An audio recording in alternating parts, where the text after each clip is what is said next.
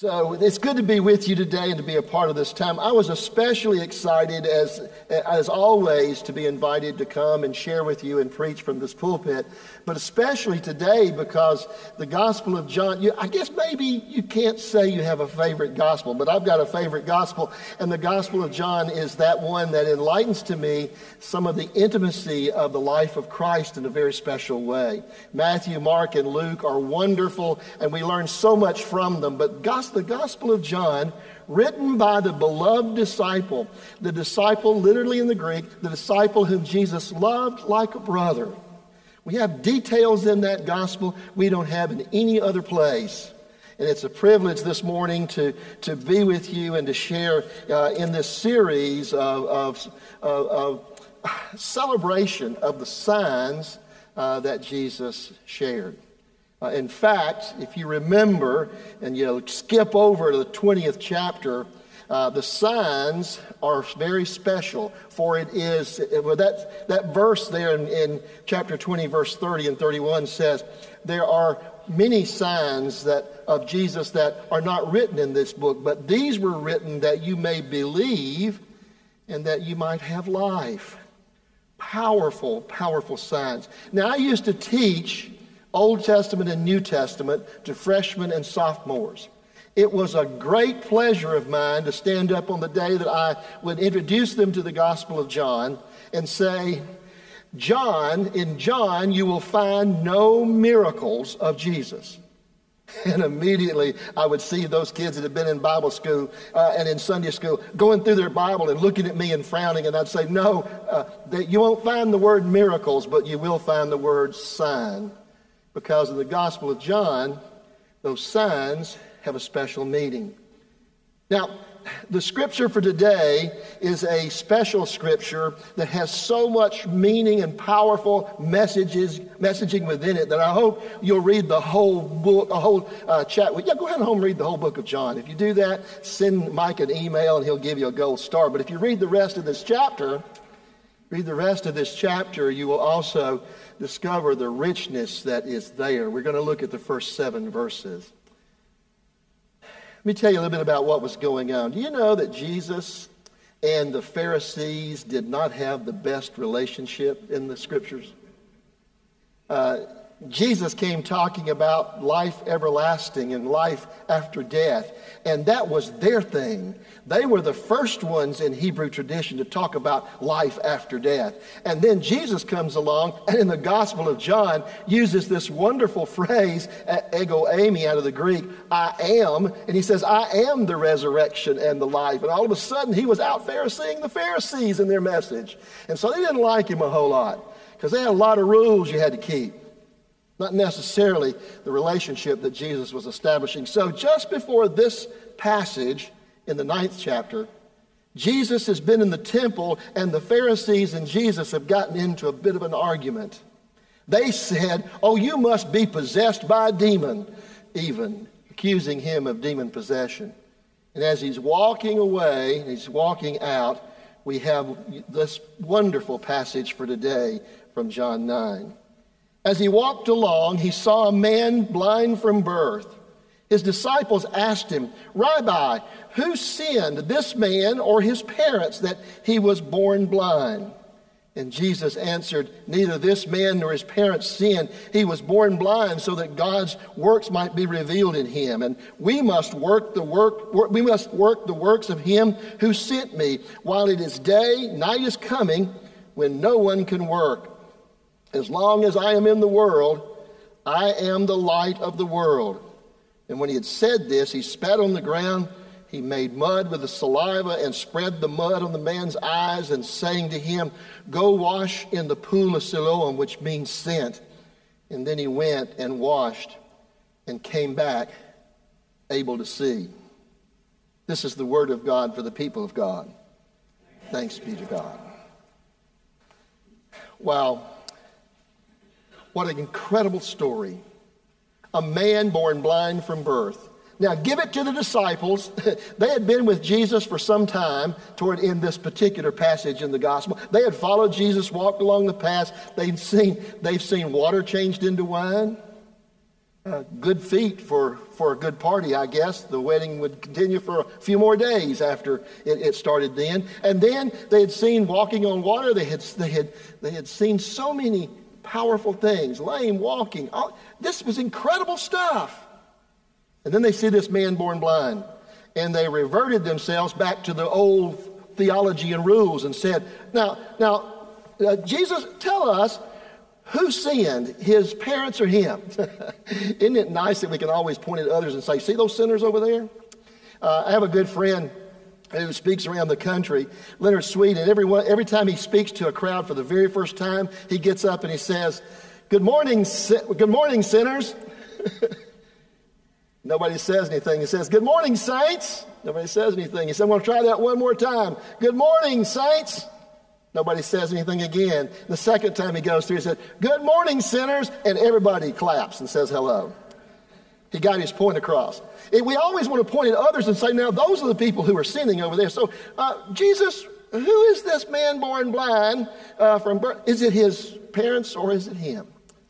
And Jesus automatically breaks the rule just like that. It breaks the theological misunderstanding that his blindness didn't come from sin. He said, oh, no. Neither his parents nor he have sinned. This was done so that the glory of God might be revealed through him and for what we're about to do. And then Jesus does this amazing thing. He spat upon the ground, the scripture says, and he took the mud and he made it into a mud pack and he put it on the eyes of this man. And he said, now go and wash in the pool of Siloam. And he does that. And now think about this from the blind man's perspective. He may have heard Jesus talk in the temple or nearby, but imagine he's talking to him now. People didn't talk to him. It was not the tradition. You didn't talk to people who might be sinners. And better yet, how many times do we avoid people who may have some disability and just simply walk by them and talk about them, but not to them? Even the disciples did that. Lord, who sinned? This him or his parents? Not talking to him about what happened. But now Jesus is talking to this man and says, go and wash in the pool of Siloam. Now, if you're blind and somebody puts something wet and sticky on your eyes, what would happen to you? Would you say, oh boy, I'm glad we got that? Or would you say, I'm afraid? But he said, go and wash. Now notice here that he's not quite sure what's going to happen. But he does it. He obeys. He goes. He washes that away. And when he comes back, he's able to see. I wish I could tell you that was the end of the story, that we could then say at that very moment, yay, praise God. All the people got together and started singing victory in Jesus. And everybody, they created a fellowship supper, decided they're going to have a barbecue, raise some money and build a church in their honor. No, that's not what they were going to do. What they did was they said, are you that guy that was blind? The people didn't even believe it had happened. It couldn't be true, this guy. And then the story gets even worse. Because then they take this guy into the temple to the Pharisees, and the Pharisees see him, and they tell him what's been going on. And the Pharisees ask the guy, were you really blind? He'd been there of age. He'd been there for many, many days, years, and months, blind, probably begging. And they said, were you really blind? Then he talks about what happened and that this man Jesus has done that. And then they began to argue with him and they said, oh no, that Jesus, he's a sinner. He's possessed of a demon. And so they start messing with him and talking to him and saying, no, this can't be from God. And this man's going, wait a minute, I was blind and now I can see. It's got to be from God, right? And so they said, well, call his parents and we'll check this out. Call his parents. You know what they want to do? They're going to challenge those parents to say, oh, no, he wasn't really blind. We just been kidding you all these years. He wasn't really blind, and this man didn't really heal him. That's what the Pharisees wanted him to say. And they started to pin him down. But they're looking at their son, who for all those years had been blind and is now seeing. They looked at him, and with great courage they said, "We don't know, ask him." We don't know, ask him. He's of age. Why? Because they were going to throw them out of the temple if they said this man Jesus had healed him. And that's exactly what the Pharisees wind up doing. Throwing this poor man out of the temple. But you know what? I think the reason they did that is because they started asking this man's questions, and this man started calling Jesus a prophet, and they started talking to this man, and this man said, well, he must be from God because my eyes were blinded and now I can see. And when he did that, they began to question him even more, and he said, well, the questions you're asking, you must want to be his disciples. And they said, you're out of here. You're out of here. Wow, there's so much in that story. And then Jesus comes trotting back along. He heard that the man had been thrown out of the temple, and so Jesus goes and he finds him. A lost sheep, if you will, in some respects. He goes and he finds him. Because when they had asked him in the temple who it was, he said, I don't know, I didn't see him. I was blind. And so when he comes and Jesus is there before him and he is told and understands that Jesus is the one who had given him the sign of sight, his response is, I believe. I believe. Remember what the end of the gospel says? These signs are here so that you may believe and have life. So much packed into one little chapter of the Gospel of John. When the beloved disciple, whoever that must have been, when the beloved disciple begins to write that gospel and he comes to this story, you can almost feel the agony and the pain of blindness, but you can also feel the pressure and the intensity of the conflict between Jesus and the Pharisees, and how sometimes that conflict affected hurt on all those around, especially those who were the followers of Jesus. So much there. But there's some very important things for us to gather from this gospel. From this particular story, there's some personal things that we learn. There's some things that are powerful for us in our own lives and for us as the gathered community of faith we call the church. First of all, I think this is so important. Jesus was willing to get messy to give the sign of the proclamation of the kingdom of God and the salvation that would come. Jesus just wasn't walking along. Now, there's one story of Jesus walking along, and a woman touches the hem of his garment, and the woman is healed, and he has to turn. But this time, Jesus is willing to get his hands dirty. Get his hands dirty. Now, I've got a 4-year-old grandson who just about right now is probably singing. He's 4 years old, and he's in the little choir at State Street Methodist Church in Bowling Green, Kentucky, and he's going to sing this morning. I was on FaceTime with him last night. He said, Pop, Mommy said I have to wear my clean pants tomorrow. Now, if you knew that little 4-year-old, you know he likes to roll and tumble, and anyway, so I know he's singing with his clean pants on. Sometimes we have to realize Jesus wasn't just walking around slinging out signs and miracles. Jesus sees a man born blind, spat upon the ground, got his hands dirty, made a mud pie, stuck it on this man's face and told him to go and wash. He was willing to get in the dirt so that this man could see. We live lives that we hope would be somewhat sanitary as Christians. But you and I know that life can get messy. Sometimes we get our own hands dirty. Sometimes things don't go well. Sometimes the world around us is messy. Sometimes we are challenged as the kingdom of God and God's gathered community of faith we call the church to get our hands dirty. I am thankful that in my life and in the lives of all of us gathered here, there is nothing so messy in our lives that Jesus is not willing to get his hands dirty to heal.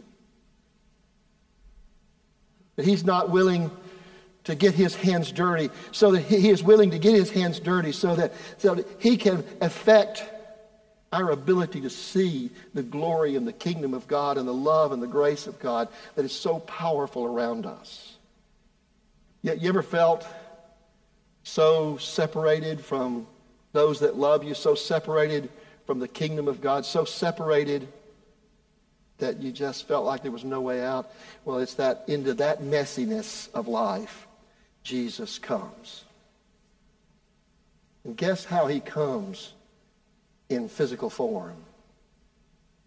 By those of us who have had our eyes opened when we were blind.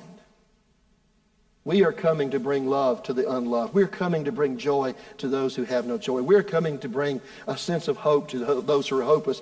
God gives us the task of being the people who are willing to get our hands dirty so that we can reach out to the rest of the world and let them know that God does love them, that God has created in them the very presence and essence of God, and we want them to claim that and know it and feel the grace and the power of God. Jesus was willing to get his hands dirty. And this man received the sign. But there's even one more piece to that. As modern Christians, if we are willing to get messy and to share the signs of God's glory and grace in this world, we have to be careful that we don't show the wrong signs.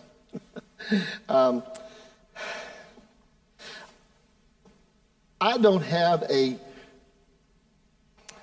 a very clear ability to find my way from one place to the other without a map or a GPS.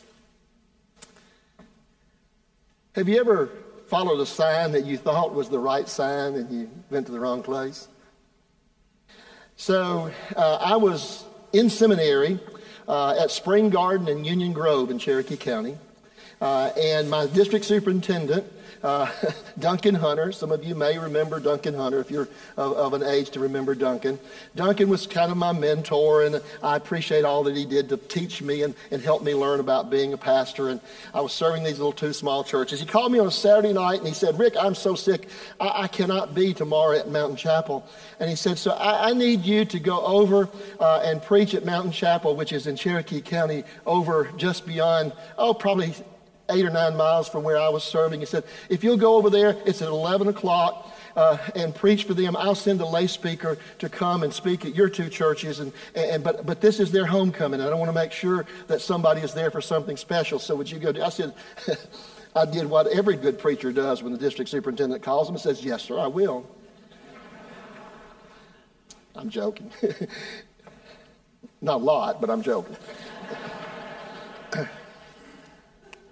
And so I get in the car. I thought I knew where I was going, and so I missed a couple of turns. I don't know how many of you have ever driven in the country, but sometimes you get a little bit like there are no street signs, and so I'm going down this road and that road, and I thought I knew the shortcut, but it wasn't a shortcut. And I'm looking, and it's 5 minutes till 11, and I'm getting really nervous because I like to be on time or before, and I'm really going now trying to go, and then it's 11:04, and I'm really panicked now, and so I top this little hill, and when I topped this little hill, I saw a sign, and it had a cross and flame on it. I said, "Yes, I'm there." And so I whipped in, and there were people standing on the front porch and kind of milling around. I thought, "Oh my gosh, they're about to leave." So I swung out of the car, and I said, "Dr. Hunter sent me this morning to come and preach for you." And I said, "I'm sorry I'm late, and I apologize for being late." And they kind of looked at each other and said, "Well, okay, we'll come right in." And they came in, they sat down, I got up, they sang some songs, I preached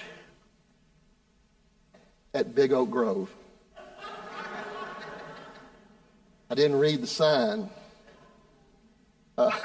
It was the first good Methodist church I came across, and by George, I was going to preach there because the district superintendent sent me to preach there. They had church on the first and third Sundays, not on the second and fourth, and this was the fourth Sunday. They were going home from Sunday school to eat lunch. Somebody had some burnt roast that day. Sometimes we can put the wrong signs out. Sometimes as the church we put signs that would actually keep us from gathering people into the kingdom of God. Signs that project distrust and fear rather than the love and grace of God. Signs that isolate us from the world that is so much in need of a loving and caring God that we as God's people are called to reach and to gather in His name. So I hate to say it reminds me of an old song. And thank goodness I'm not in a service this morning. I think there's some of you people that will actually know this song because I see some of you have some of the same hair color that I have. Sign, sign, everywhere sign. Blocking out the scenery, breaking my mind. Do this, don't do that, can't you read the sign? Yeah, for those that might remember, that's the 5-man electric band. And the sign said, everybody welcome. Come in, kneel down and pray. But when they passed around the plate at the end of it all, I didn't have a penny to pay. So I got me a pen and a paper, and I made my own little sign. I said, thank you, Lord, for thinking about me. I'm alive and doing fine. Sign, sign, everywhere a sign. Blocking out the scenery, breaking my mind. Do this, don't do that. Can you read the sign? The signs that we put up in this world need to be signs that don't block out the kingdom of God, that does not block out the powerful grace and love of God. The signs that we as the church need to proclaim are signs that are welcoming those into the kingdom of God because we know we ourselves at some point have been in the messiness and the blindness of this world. So this is the sign: a man born blind sees and believes. And I leave you with 2 questions. What blindness keeps us from the love and grace of God? Are we willing to get messy with Jesus so that we may see? And once we're no longer blind, are we willing to get our own hands dirty so that those who are blind around us will see the same love and grace, which is a sign to them that has been made real in us? In the name of the Father, and of the Son, and of the Holy Spirit. Amen. Well, thank you for joining us, and I hope that you found this message to be meaningful and life-giving. I look forward to you joining us next time, either on our live stream on Sunday mornings here at Bluff Park United Methodist Church. It's at 10 o'clock a.m., or if you want to join us in person, you're welcome to do so. Also here at 10 a.m. on Sunday mornings. You can find out more about our church family, who we are, what we do, and how to get involved, as well as more information about our worship services at www.bluffparkumc.org. Hope you have a great week, and we look forward to seeing you next time.